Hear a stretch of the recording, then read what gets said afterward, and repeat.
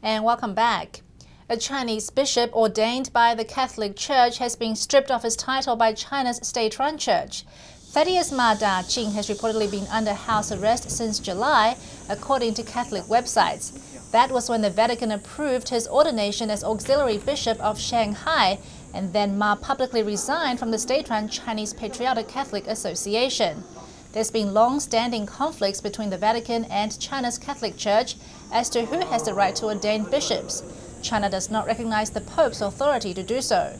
China has around 10 million Catholic followers. Those who do not belong to state-run churches are referred to as house Christians because they often gather in private homes. Overseas advocates for China's underground Christians say they are often subject to harassment and illegal detention by authorities.